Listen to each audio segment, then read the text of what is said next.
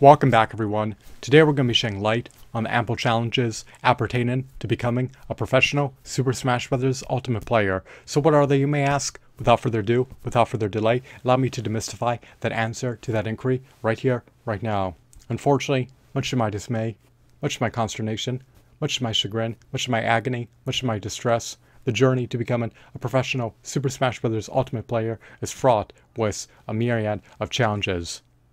Do they impede you? Do they stifle you? Do they encumber you? Do they stymie you? Well, fortunately, they can be overcome. They can be surmounted. They are not insurmountable challenges, even though some of them are deemed to be Brogdon challenges. So what is one challenge on your journey to becoming a professional Super Smash Bros. Ultimate player? One challenge entails prevailing in Super Smash Bros. Ultimate esports tournaments. Do you possess the skills, the knowledge, the wherewithal, the capability, the stamina, the endurance, the depthness to prevail in Super Smash Bros. Ultimate esports tournaments? You're playing against top-tier players who are merciless, who will not show you a modicum of clemency. They will vector their unrequited brutality and animosity towards you. So, be prepared and do your utmost best to trounce your adversaries. It can be difficult to sustain an advantaged state. It can be arduous to recover from a disadvantaged state. It can be cumbersome to maintain center stage control. So just winning Super Smash Bros. Ultimate esports tournaments is a major challenge within itself. Not everyone is capable of doing so. Are you a top tier player? Can you play the game at the metagame level? If so, perhaps you have a modicum of a chance of prevailing in Super Smash Bros. Ultimate esports tournaments. If you do partake in Super Smash Bros. Esports tournaments and you'll be pitted up against players who incessantly play Super Smash Bros. Ultimate, you will be pitted up against players who have adeptness, adroitness, and skills of the highest caliber. So just bear that in mind. Allow that to marinate into the chasms of your mind. Allow that to seep into the bowels of your mind. Understand just how arduous it can be to become a top-tier Super Smash Bros. Ultimate player and ascend the ranks. What is another challenge appertaining to becoming a professional Super Smash Bros. Ultimate player? Well, it's a highly time-consuming endeavor. Just attaining the knowledge, the requisite knowledge needed to become a professional Super Smash Bros. Ultimate player is no easy feat to achieve. It's a challenge to become highly knowledgeable about Super Smash Bros. Ultimate. Do you know how to competently execute parries, rolls, air dodges, short hops, shield grabs, fast falls, and out-of-shield attacks? Do you know how to counter ledge recovery attacks? Do you know how to counter disadvantaged state options? Do you know how to counter advantage state options? Do you know how to gain the lead when you're in a neutral state? Do you know how to maintain stage control and not forfeit it to an opponent? Do you know how to execute potent combos? It's highly time draining and a challenge within itself to be able to attain the knowledge, the requisite knowledge to be able to masterfully, competently, adeptly play Super Smash Bros. Ultimate at the metagame level. Another challenge appertaining to becoming a professional Super Smash Bros. Ultimate player entails being able to sustain playing the game for at least 14 to 18 hours per day, incessantly, 7 days a week. until you become deemed a top tier player, you will also need to continuously play the game. You do not want to atrophy. You do not want to wane. You do not want to falter. If anything, you want your skills to be augmented, enhanced, and bolstered. You want to play the game at top form. So you want to be able to also competently utilize at least 3 main characters. And you want to be able to utilize the fighter who is most apt to decimate your opponent. It is challenging to sustain playing a game 7 days a week for at least 14 to 18 hours per day for years on end. It can be highly time draining. It can be debilitating. It can be agonizing because it may feel monotonous to you, but this is what is required to be able to maintain your adeptness.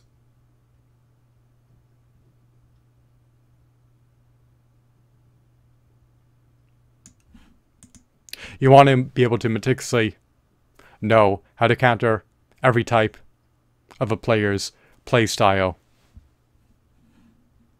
You want to be able to meticulously know how to counter disparate types of play mechanics. You want to incessantly practice being pitted up against top tier players and being able to learn new strategies and new tactics for how to counter emerging playstyles and nuanced play mechanics.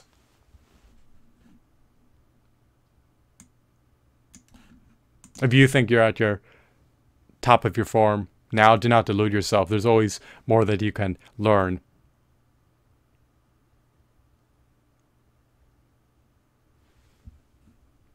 You want to know how you can prolong your advantage state to the maximum degree, and you want to be able to practice doing so.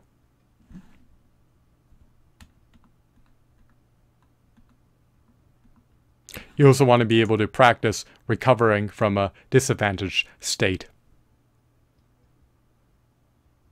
and be able to do so as expeditiously as possible.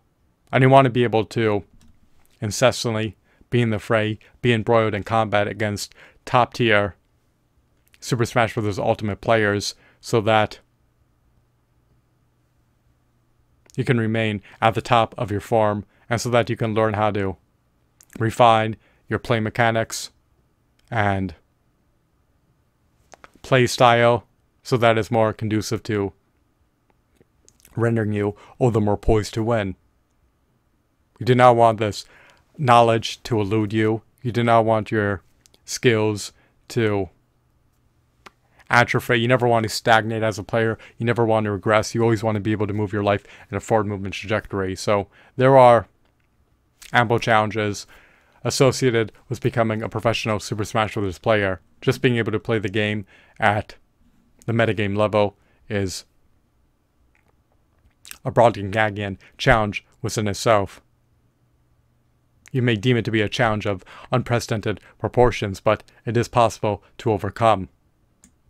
Can you sustain playing the game for 14 to 18 hours per day for years on end?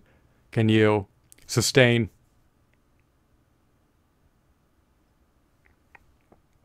learning about new play styles, new game mechanics, and how you can hone your skills and build your knowledge base? Can you sustain significantly improving as a player every year?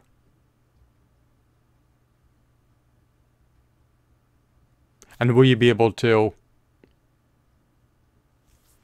not falter, and at the very least maintain your rank as a competitive professional Super Smash Bros. Ultimate player? Can you acquire the requisite knowledge to be able to efficaciously counter your opponent's moves? Can you become so competent that you can foresee your opponent's moves and efficaciously counter them?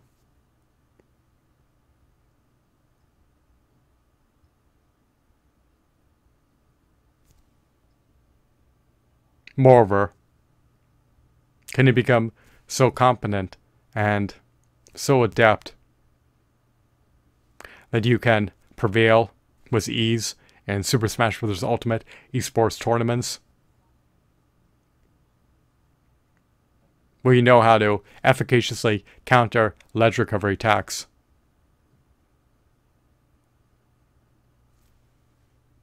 Of top tier players? Will you know how to efficaciously counter advantage state options of top tier players? And will you know how to seamlessly, masterfully execute parries, rolls, air dodges, short hops, shield grabs, fast falls, and out of shield attacks, so that you're inapt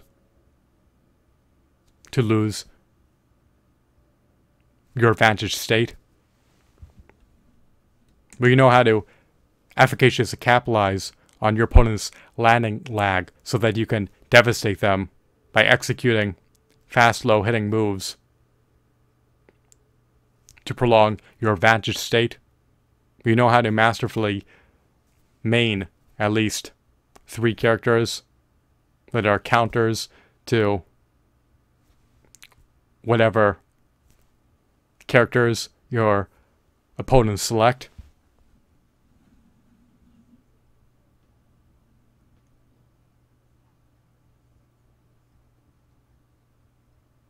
We know how to evade, dodge,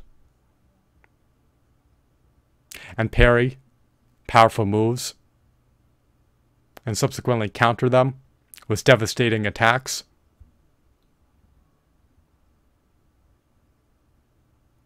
And will you know how to improve your gameplay going forward so that your playstyle is eminently improved?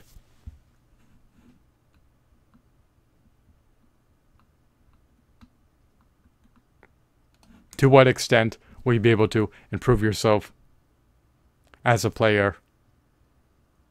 Have you reached your Venus pinnacle apex as a player, or can you ascend to the next tier? Can you transcend into becoming a superior, dominant Super Smash Bros. Ultimate player to the extent in which you are deemed to be the quintessential professional Super Smash Bros. Ultimate player that can easily trounce any opponent? I hope that you found this video to be insightful and enthralling. It is indeed ineffably challenging to ascend the ranks, prevail in Super Smash Bros. Ultimate esports tournaments, learn the requisite knowledge necessary to become a professional Super Smash Bros. Ultimate player, and sustain playing the game for a prolonged period of time each and every day to the extent to which you're incessantly improving and are inapt to falter. Most people do not have the endurance, they lack the stamina, they lack the drive, the temerity to sustain playing one game for years on end for at least 14 to 18 hours per day. While it is enticing to become a professional player of any game, it does require an enormous sacrifice on the player's end. It's highly time draining to become a top tier professional player of any game who can play a video game at the metagame level. Will you be able to join that niche cohort of players who can play Super Smash Bros. Ultimate at the metagame level, who can viably compete in Super Smash Bros. Ultimate esports tournaments? Or will your skills be characterized by insipid mediocrity, and will your knowledge about the game be rudimentary and not extensive? How self-disciplined are you? How self-motivated are you? Do you aspire to actualize your latent potential? Do you want to be able to move your life in a forward movement trajectory as a prospective Super Smash Bros. Ultimate professional player? Or do you just want to settle for insipid, subpar mediocrity? In life, you never want to regress. You never want to stagnate. You always want to be able to push your life in a forward movement trajectory. So have the temerity to persevere. Be tenacious. Show some grit and resilience, and push yourself to become a professional Super Smash Bros. Ultimate player. Overcome the obstacles, the challenges, the impediments that can potentially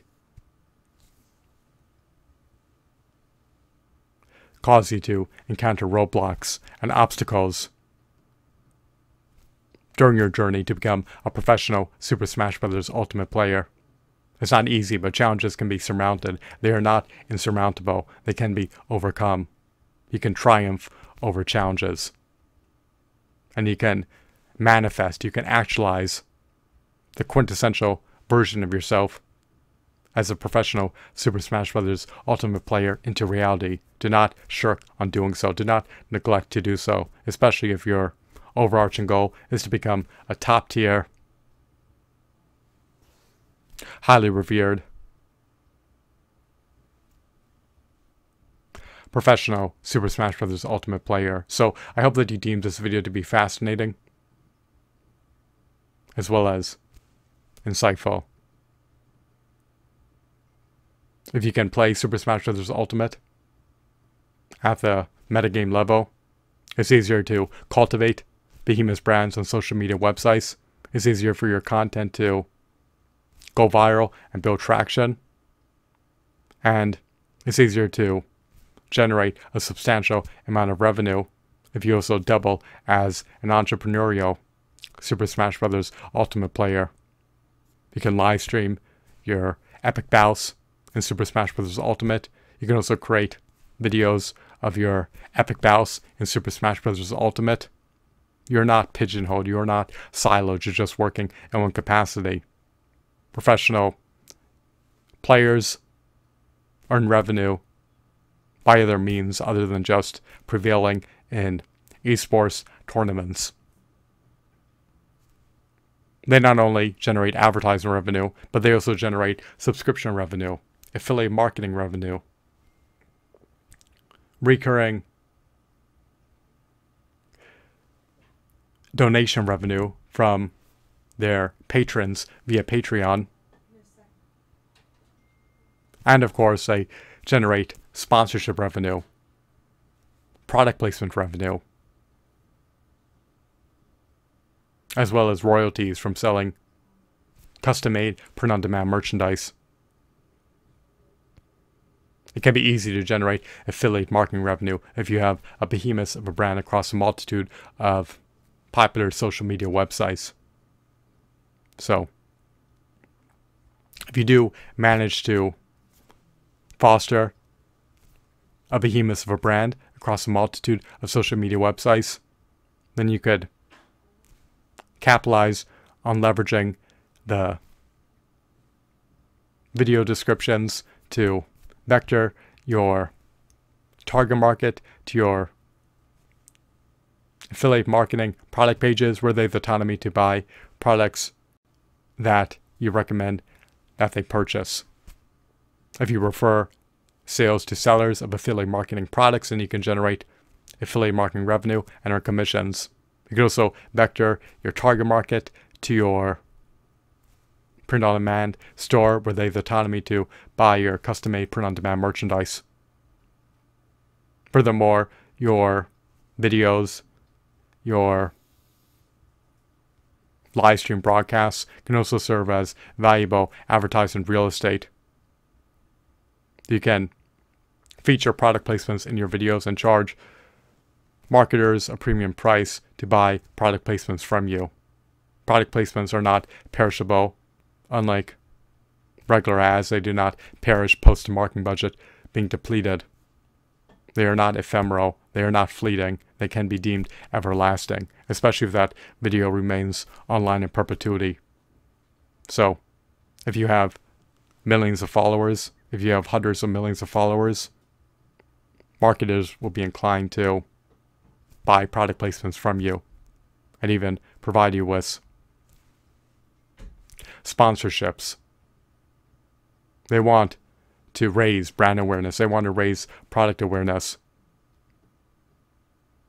And if your subscribers are also subsumed under their target market, they'll be all the more inclined to buy product placements from you and even possibly provide you with a sponsorship. Moreover, you can also offer enticing perquisites to entice prospective subscribers to subscribe to your channels. And subscribers may also be inclined to pledge to your Patreon account via Patreon. They may become your patrons and your brand advocates. So, there's definitely wealth to be generated if you are an entrepreneurial Super Smash Bros. Ultimate player. Moreover, if you're a professional Super Smash Bros. Ultimate player, there's also prize money to be won if you can prevail in Super Smash Bros. Ultimate esports tournaments. The question is, do you have the competence, the depthness, and the knowledge, and the mindset necessary to be able to prevail, triumph, and emerge victorious in highly competitive Super Smash Bros. Ultimate esports tournaments in which you're competing against top-tier metagame level gamers who will be merciless against you? Can you best them in combat? Can you subdue their moves? Can you counter their moves? Can you predict their upcoming moves? Can you prolong your advantage state? Can you recover from a disadvantaged state? Can you gain the edge in a neutral state? Can you predict their play style? Can you predict their play mechanics? Can you remain multiple steps ahead of them, or will you falter? I do not know. The future is enigmatic and obscure beyond a veil of time. Nonetheless, becoming a professional Super Smash Bros. Player is not without its challenges. The journey to become a Super Smash Bros. Ultimate player is fraught with ample challenges, some of which are extraordinarily cumbersome to overcome due to the mental bandwidth, the stamina, the endurance, the grit, the resilience, the fortitude, the vigor, the mindset,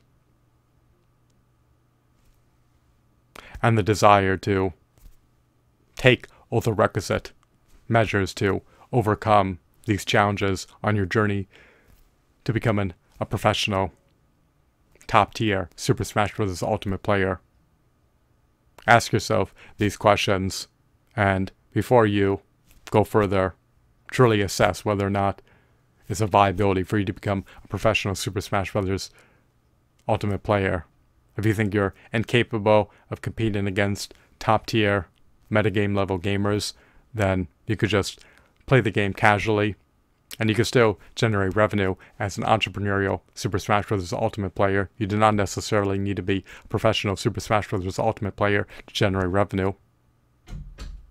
However, if you're keen on competing in Super Smash Bros. Ultimate esports tournaments, then you will need to become a professional Super Smash Bros. Ultimate player and not just be classified as a casual, run-the-mill, conventional gamer. I hope that you found this video to be intriguing, insightful, engrossing, enthralling, and captivating. Have a blissful day. Goodbye.